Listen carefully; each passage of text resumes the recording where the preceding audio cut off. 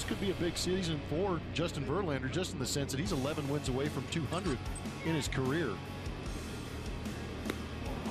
Verlander gets him. McCann makes the tag as Sano chases that 3-2 pitch, and Verlander has himself his first strikeout. And he strikes him out.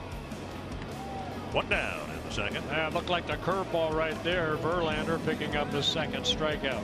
He has a 2-2 count, and there is a swing and a miss from Kepler. There's a called third strike. Castro looking at a third strike for the second out of the inning.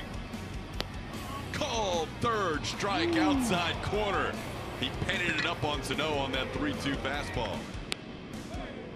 Called third strike. Chad Fairchild with a delayed call on Escobar, but Eduardo gave it away by starting to head to the dugout. Got him again. Verlander getting Max Kepler for the second straight time on strikes.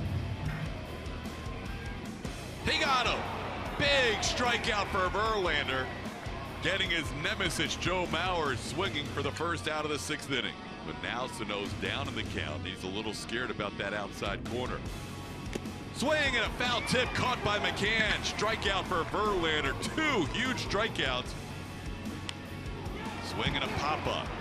Who wants it? Altuve pulls the ski mask down and puts it away for the final out of the inning. Verlander gets through a first and third no-out situation with 2 strikeouts and a pop-up. And the Astros still lead 1-0. And the 6-time All-Star 2-0 in his first 3 assignments this year. He's walked 4, struck out 23.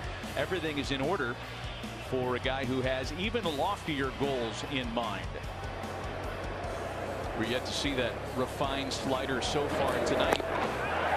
Strikes out Mazzara with 96.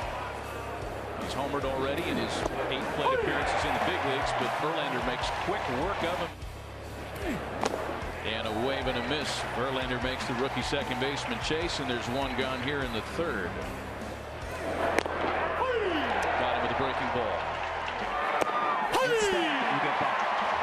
6 strikeouts for Justin Verlander through 4. And Chu commits and can't hang on.